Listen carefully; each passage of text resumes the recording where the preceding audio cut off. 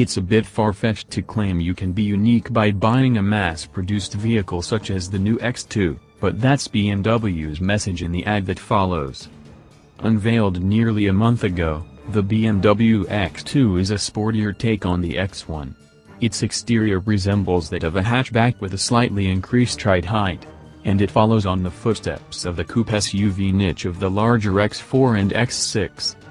Based on the X2 concept that debuted last year, the production version will become available in several versions, with various equipment, from cloth upholstery to Dakota leather, and from gloss black accents to a panoramic glass roof. It also gets, depending on the specified trim, an 8.8-inch infotainment system, color head-up display, and LED interior lighting, in addition to various wheel sizes that range from 17 to 20-inch.